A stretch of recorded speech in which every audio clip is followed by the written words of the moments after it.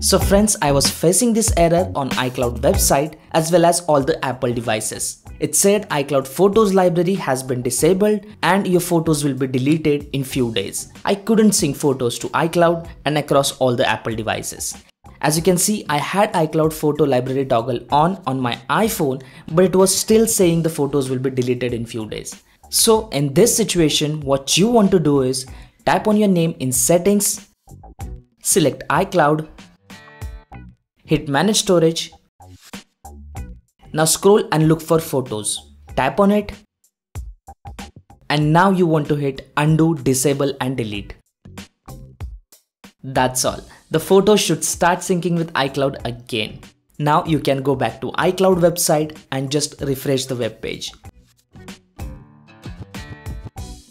And there you go. Error should be gone.